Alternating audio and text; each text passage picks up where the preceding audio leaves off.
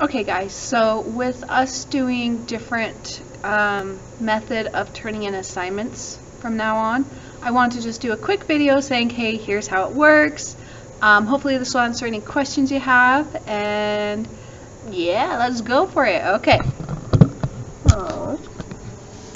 And that's the wrong direction. Okay, so this is what you guys should have. If you don't have it, you can print it off of Unified Classroom and class pages, or I will always have the weekly cover sheets available in the front office. I'll have them, the new one for each week there every Monday, and then they'll be there all week long. So if you didn't get it or if you forget to grab it this week, you can grab week 1 next week, but you should be grabbing them every day or every Monday, Tuesday, anytime during the week. One of these per week. You don't have to come into the school and get it if you don't want to. You can print it from online from, again, Unified Classroom. I just have it if you need to, if you don't have a printer.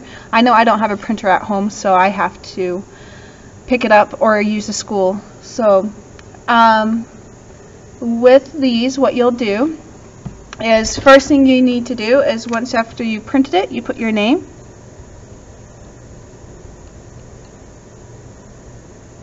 okay, your hour, and then right here is where your score is going to go. I don't know my score yet.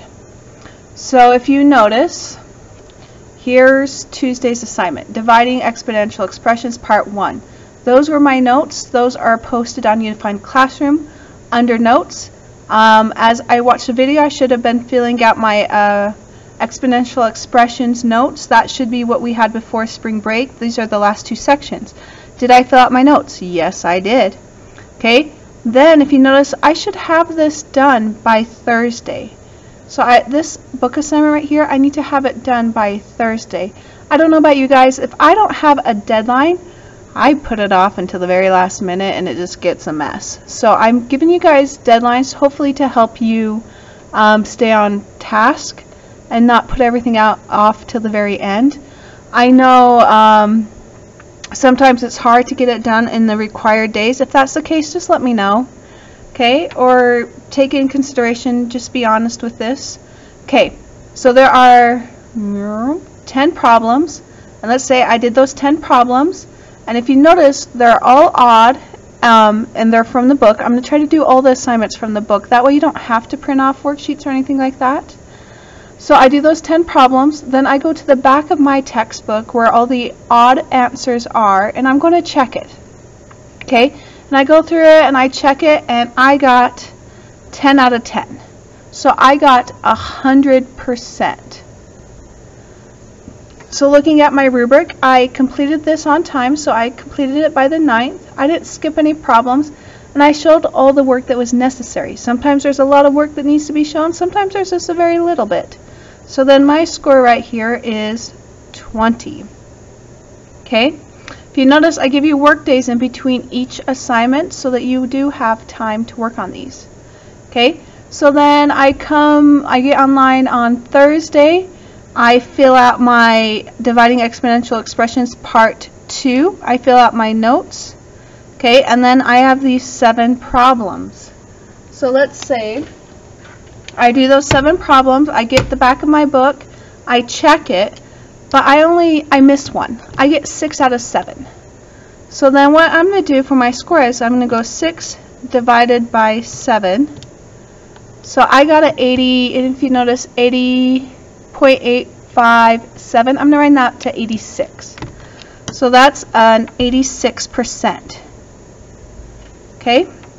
So complete on time, no skip problems, all necessary work shown. 20 points. Let's say all necessary work is shown, but it's not completed on time. So I'm going to get 18 points if I didn't complete it on time. All necessary work is shown, assignment has been corrected, and has a score of 60% or lower. I just really struggled with this one. I'd put 14 points. All necessary work is shown, assignment has been corrected, and has a score of 40% or lower, and so forth. Okay? So use this as your rubric. So let's say I didn't complete this on time, so I'm going to put an 18 here. Okay? which is fine. Honestly, this is just kind of giving me an idea. I want to know if you're completing them on time, if I'm giving you enough time. Maybe that helps me understand where you guys are at. If you complete on time but your scores are lower than these, please do the 14, the 10, or the 5. That also gives me an idea if you're understanding the concept or not. Okay, so then I would add this. 20 plus 18 is 38. I'd put 38 right here. Okay, then I would just show my parents or guardian or whoever, say, hey, look, this is this filled out. Here's my assignments. I'd show them my assignments, and they'd go, awesome, great job, and they would sign. Okay, so then after they've signed, I would take my phone, I would take a picture of this. Okay,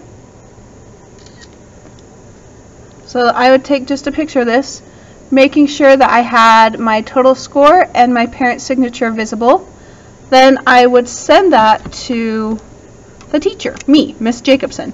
So the email again is jacobson@madisonschooldistrict321.com. Okay, you should be sending this to me every Tuesday. Okay, so you get a new cover sheet on Monday. You send this to me on Tuesday of the following week. Okay, so this is the week 6th through the 10th this week. It's not due until next week on Tuesday. If you have any questions on the cover sheets, please let me know so that I can make this as easy for you as possible. With the notes, you don't need to send anything but this page. At the very end, I'm going to ask you to show me that you have all of your notes, and that will be part of your final grade. So hang on to those. If you lose them, print out a new copy and refill them out. If you need a printout of the notes, again, just email me, let me know. I'll drop them off to the office, and you can pick them up Monday through Friday, 9 to 11. Okay, well, I hope you guys are having a great day, a great week, and I will post a new video for you guys on Monday. So, bye.